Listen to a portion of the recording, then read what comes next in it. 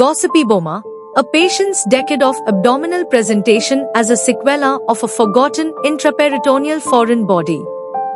By Sethe Jotham, Yasin Munisi, Isabella Magisa and Jacqueline Kilasi. Background: Gossypiboma is the mass formed as a result of a retained foreign material, commonly sponge or gauze, that is left accidentally during surgery.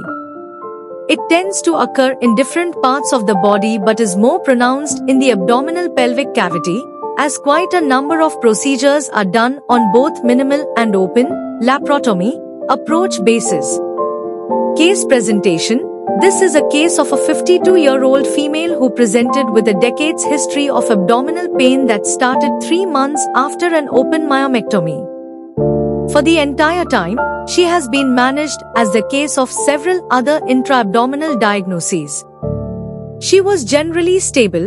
An abdominal examination revealed an old midline scar with the tender right abdominal field, and the liver and spleen were not palpable with unballotable kidneys.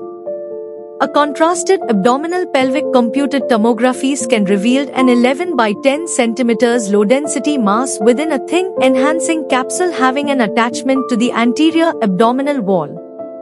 Laparotomy was done and the excised mass revealed the features of long-term foreign body containment, scattered necrotic tissues, and foreign body multinucleated giant cells with features of suppurative granulomatous inflammations were all seen on histopathological review.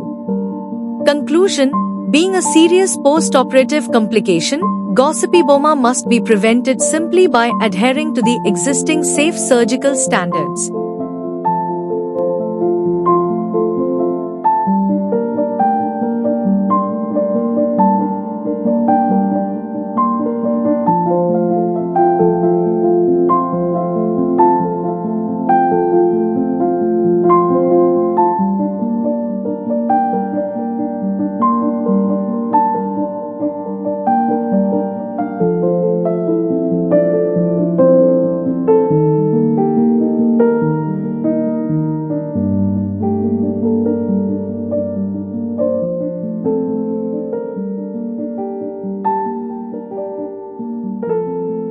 Thank you for watching this video.